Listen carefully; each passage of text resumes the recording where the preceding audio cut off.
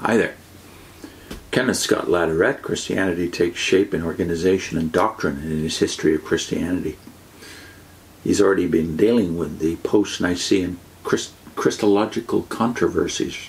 The nature of Christ is still being explained, and Christian theologians are differing in their explanations as to why Christ, or how Christ, can be both man and God at the same time.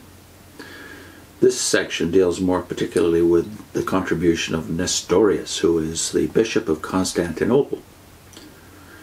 It says, as Bishop of Constantinople, Nestorius was zealous in attacking heresy, especially the remnants of the Arians. However, reared as he had been in the theological atmosphere of Antioch, he was reluctant to employ Theotokos, that is, the word that was now being applied to God-bearing.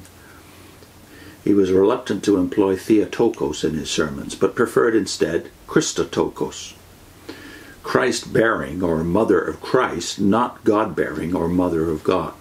This aroused Cyril. Apparently he was all the more keen to scent heresy because his critics were complaining about him to the emperor and to Nestorius. Nestorius had interested himself in the situation, and Cyril, partly moved by injured pride, welcomed an opportunity to shift attention from himself to the challengeable views of his rival. Nestorius was not always tactful, circulated his convictions widely, and dealt harshly with monks who dared to denounce him. Cyril came out in favor of Theotokos, and a sharp exchange of letters took place between himself and Nestorius. Both men wrote to their fellow bishop, Celestine of Rome. Celestine found against Nestorius, possibly because the latter had not been as deferential to him as had Cyril, and possibly also because Nestorius had displayed a certain degree of hospitality to some Pelagians, of whom we are to hear more a little later, who had fled to Constantinople. In 430, a synod at Rome ordered Nestorius either to recant or be excommunicated. Also in the year 430, Cyril convened a synod in Alexandria, which condemned the positions which he maintained were those of Nestorius.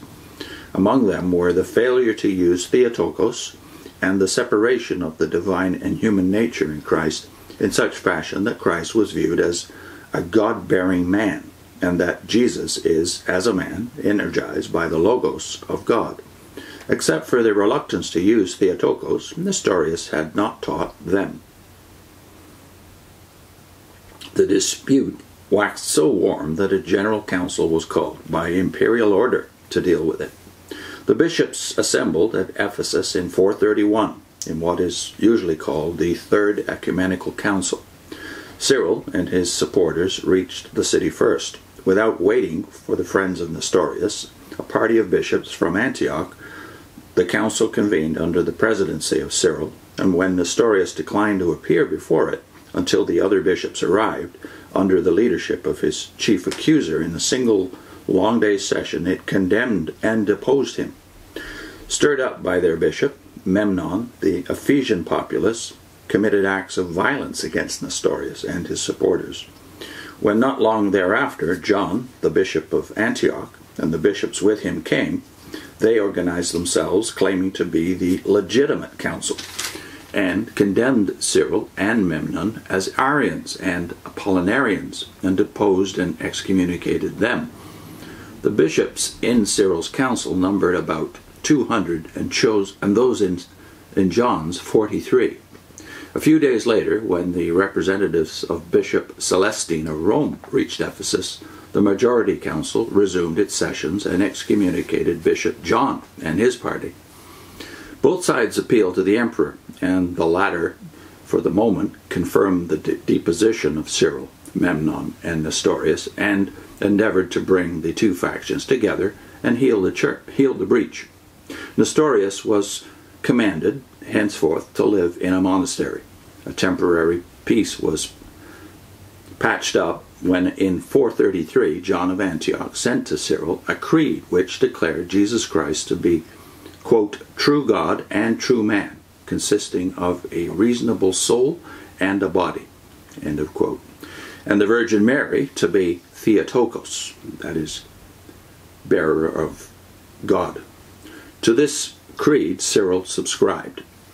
Nestorius remained in exile most of the time, especially in Egypt, apparently in Egypt, and often in great physical and mental distress.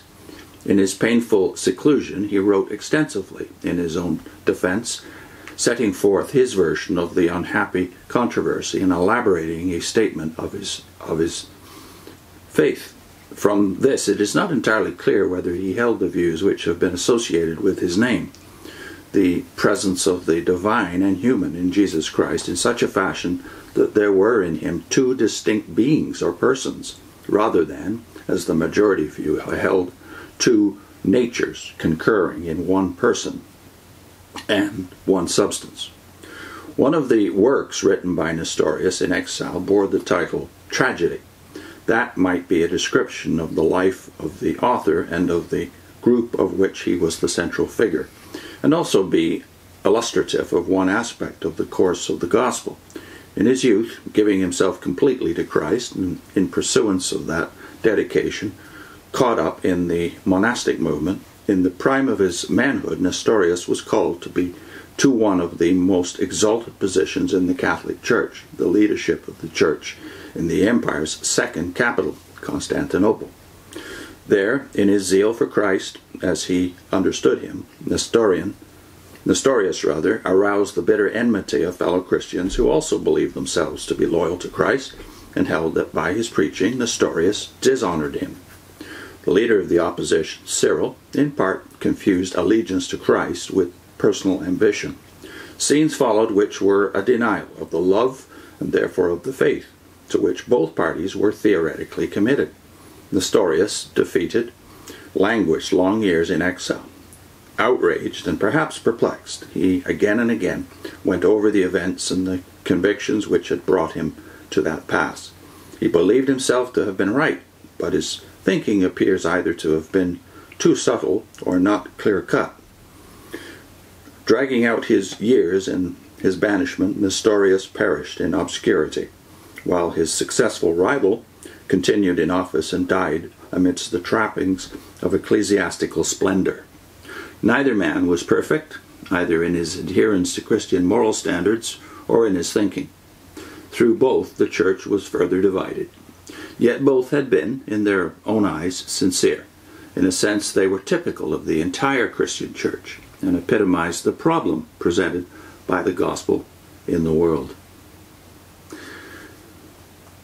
Next time, Nestorianism finds a refuge in the Persian Empire. I put in a link to the 3 videos we did on the deity of Christ in the early church. They're all linked together.